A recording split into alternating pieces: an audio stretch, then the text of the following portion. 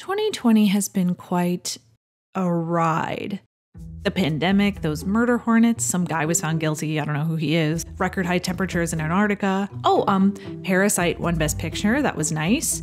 Let's see, the pandemic, impeachment, Olivia de Havilland died, the pandemic, and a wholesale and overdue reckoning of the history of racism in the United States. The extraordinary outpouring of activism after the police murdered George Floyd prompted a massive movement to re-examine nearly every facet of American life. Our laws, statutes, teams, even our television shows. Books about race shot to the top of the New York Times bestseller list, while streaming services both cleaned up their libraries and curated collections of films to contextualize the protests, in some cases even making them free for non-subscribers. The popularity of this programming made it clear that white individuals were actively searching for content to meet the moment or to educate themselves. And personally, I found some of those resources really useful and was happy to know that other people were taking advantage of them too. And then I saw this, The Help, trending in Netflix's top 10 for several days in a row. No. Now, this video isn't exactly a takedown of The Help, although this wig truly deserves it. This quote from Darnell Hunt, director of UCLA's Center for African American Studies, sums up why its surge in popularity should cause concern. Quote, "Not to say the film isn't entertaining or may have other benefits, but if I were to pick one film that helps us understand where Black people are today and what problems we face, that wouldn't be the one I'd pick." Several articles popped up with similar sentiments. Bryce Dallas Howard, who was in The Help, even tweeted about it. But instead, I want to think about this film's genre, why people reflexively look to films like it, and why Hollywood continues to pump out narratives meant to address race in America that don't actually do a great job of addressing race in America. The question is, how does an industry package racism as entertainment for a wide audience? And how have these portrayals fallen short? Depictions of race have always been part of American cinema. We can trace stereotypes, blackface, and white supremacy to its earliest days. But serious examinations of America's problem with racism took decades to become its own subgenre on screen. Throughout the 1920s, 30s, and 40s, major studios largely chose to factor Black artists out of filmmaking as a way of avoiding controversy. Strict regulations limited what actors of color could do on screen, and because each film had to have universal box office appeal, the studios had to consider what would do well in the South. To them, there would be too many hoops to jump through and too much revenue on the line for inclusivity to be worth it. It'd be better to offend no one, cater to the censors, and sideline Black actors to roles like maids and butlers to make white people more comfortable. It's not until after World War II that we regularly see anti-racist messaging in mainstream cinema. As Thomas Cripps wrote in his book Making Movies Black, the war became an occasion for a freshened liberal culture that restored racial issues to national prominence. A liberal Hollywood Black alliance that arose from these wartime circumstances not only denned a new Black presence in the nation's propaganda, but extended its ideology into post-war America in ways that anticipated the modern civil rights movement. Thanks to some successful lobbying from the NAACP, studios had the momentum to infuse scripts with progressive values and use film as a vehicle to engage in current events. The films that followed share tropes or framing devices, which we'll get into, but tend to take their particular shadings from the specific era in which they were made. In the 40s, for example, films like Pinky used white passing to ask for tolerance, obviously using white actors. In the 60s, the films of Stanley Kramer and Sidney Poitier, like Guess Who's Coming to Dinner, advocated for integration. The 80s saw a resurgence in conservatism, which led to a series of backwards-looking films like Driving Miss Daisy and Mississippi Burning. It's those films that have provided the blueprint for movies about racism through the 90s and beyond. So what do these films actually say about Hollywood and to us as consumers? To understand that, we need to look at who the films were made by and who they were made for. It's white people. White people have had the vast majority of institutional power within the film industry since its inception. As Anna S.Q. Liberato and John Foster wrote in their article on representation and remembrance, it's through that institutional power that white people are in the position to monopolize the social representation of race and infuse race talk with their own experience and perspectives. So historically, when major studios have made films to address racism, a white person greenlit the project, a white person wrote it, and a white person directed it. Obviously, many of the artists involved in making these films have been well-meaning progressive people, and some took real risks to tell these groundbreaking stories. But we can acknowledge that while simultaneously pointing out the limitations of their perspectives. Instead of utilizing themes like life under Jim Crow, Black activism, Black community, leadership, or culture, you see a lot of films illustrating that racism is wrong through a white character's conversion from racial prejudice to tolerance. So for example, in Guess Who's Coming to Dinner, an interracial relationship tests Spencer Tracy and Katharine Hepburn's liberal values. In The Long Walk Home, Sissy Spacek rejects her husband's bigotry to join Whoopi Goldberg in a bus boycott. Jessica Tandy grows from resenting to embracing Morgan Freeman in Driving Miss Daisy. In the case of white savior narratives like The Help, a white person with good intentions appears in the right place at the right time to demonstrate the strength and nobility they already innately have. As Steve Neal points out in Genre and Hollywood, these stories typically construct a conflict around two opposing poles, definitively representing good and evil, with a readily identifiable hero and villain. There's usually a happy ending in which evil is destroyed and good rewarded. These limitations on perspective also affected how Black characters were written, which was usually to serve whatever agenda needed for the white character's arc. This criticism is often lobbied at Sidney Poitier's films from the 1950s and 60s. On the one hand, as Steve Reifel wrote in his article about In the Heat of the Night, Poitier shattered old stereotypes and demanded by virtue of the roles that he played to be accepted and respected as a serious, straightforward actor whose status equaled that of his white counterparts, and the first major African-American film hero since Paul Robeson in the 1930s. Indeed, he was the first Black man to win the Best Actor Oscar for Lilies of the Field. On the other hand, Poitier's characters developed their own predictably recurrent tropes, impossibly noble traits seemingly honed to mollify white audiences. His characters were refined, classical music enthusiasts, inoffensive gentlemen who integrated relatively seamlessly into white communities. They were slow to anger, had almost no sexual impulse, and even sacrificed themselves for white co-stars. Black audiences found it disingenuous, for example, that Poitier's character in Guess Who's Coming to Dinner was a world-renowned scientist. Why give these white parents a pat on the back for accepting a virtually perfect man? Kramer, on the other hand, believed that that was the point. He said, hell, we deliberately made the situation perfect, and only for one reason. If you take away all the other motives for not getting married, then you leave only the race question. He thought that if you made Poitier a mailman, then the parents would just object on the grounds that he was a mailman. Of course, Guess Who's Coming to Dinner was a work of fiction, so I don't know, probably could have written around that, but cool, whatever. Still, Poitier's films hold up well, bolstered by plots that don't make them overly heavy-handed. In the Heat of the Night has its murder mystery, there's a prison escape in The Defiant Ones, and a friend's tumultuous home life in A Patch of Blue. They also feel of their time, like a filmmaker was asking questions about society as he saw it in 1960 whatever, whereas a lot of films about race from the 80s and beyond don't hold up very well, partially because they portray racism as something from another era. Think about the films we've seen just within the last decade. Loving, Selma, The Help, Harriet, Hidden Figures, Green Book, 12 Years a Slave. Looking at these films, you'd think that racism existed only in the South and that it ended sometime around 1970. And yet there are comparatively few films tackling urgent contemporary issues like police violence. I'm not suggesting that these films shouldn't exist, and some of them obviously do a much better job than others, yet this trend certainly merits some analysis. That there are so many of these films suggests to me that talking about race through the prism of the civil rights era is much more comfortable. It gives distance between us, the white people of the present who are obviously doing everything right, and them, the white people of the past who were so clearly wrong.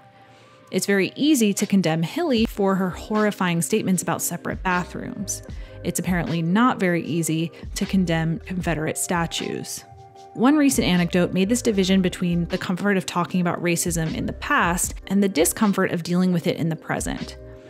David Oyelowo recently revealed that the cast of Selma received backlash after they wore I Can't Breathe shirts to the film's premiere in the wake of Eric Garner's death.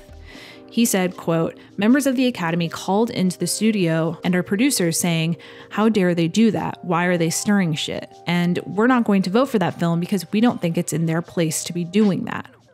I mean, irony is dead. Focusing on the growth of white characters into heroes has also led to a reimagining of civil rights history, both generally and in individual cases. Again, Liberato and Foster put it best. Institutional power is exercised through the influence over what, how, when, and why we remember as a society. Through official commemorations, ceremonies, monuments, specific forms of collective remembering are created, many reflecting an ideology based on whiteness. Many of these films have induced criticism for warping the truth to craft more favorable portrayals of white characters in films based on real life. In 1988, Mississippi Burning received backlash for overemphasizing the role of the FBI in solving the murders of 3 civil rights workers. More recently, Green Book also drew criticism when the family of Donald Shirley said in an interview that Nick Vallelonga and the creative team had completely left them out of the filmmaking process, and that the film was filled with falsehoods. Dr. Maurice Shirley, Donald's brother, called it a symphony of lies. The ideology elevated by these films is also typically distilled into a call for harmony through colorblindness, as if solely drawing calls to actions from Martin Luther King Jr.'s quote about being judged only by the content of your character. By flattening the ideology of civil rights leaders, including the Panthers or other revolutionaries who hardly appear in cinema at all, the movement appears less in its politically threatening and revolutionary form, de-emphasizing Martin Luther King's critique of U.S. foreign policy and the capitalist system, de-emphasizing women's participation and community, and posing narrative limits to the activism of women like Rosa Parks. This understanding can lead to clumsy expressions of nostalgia. For example, in 2011, the Home Shopping Network launched a collection of beauty, home decor, designer fashions, and jewelry inspired by The Help. So consumers could buy a steel fryer, lovely lady pearls, and pie makers to be just like Minnie. As journalist Mary Elizabeth Williams put it in Salon, "Not since a Nashville trio decided to call itself Lady Antebellum has Southern pride seemed so cluelessly tone-deaf."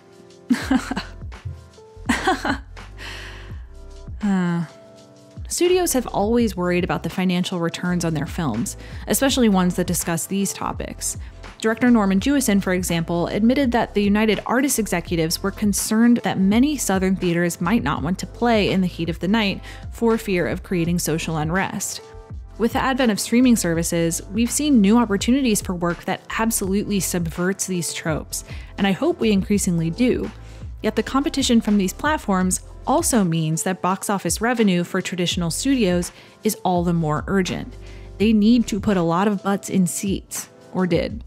I don't even know anymore. So they can't make anything that's going to challenge or offend anyone, because in order to reach the broadest possible audience, the most you can say is racism bad in the most obvious way possible. Ultimately, it's a similarly risk-averse strategy to structural absence. But as Jewison said, the studios aren't in the business to analyze morality. Although the artists that work in Hollywood are interested in morality, the artists are interested in political freedoms, in expressing the deepest concerns of the human spirit, studios weren't. The studios are interested in making money. Another reason, by the way, that having white leads is favorable, because guess which demographic has more disposable income? These monetary concerns, or some would say constraints, help explain the sharp divide in what you see from independent cinema and the films that bubble to the top during awards season. Out from under the eye and pressure of major corporations, documentarians and independent filmmakers have almost always addressed these subjects first, and usually in edgier and more substantive ways.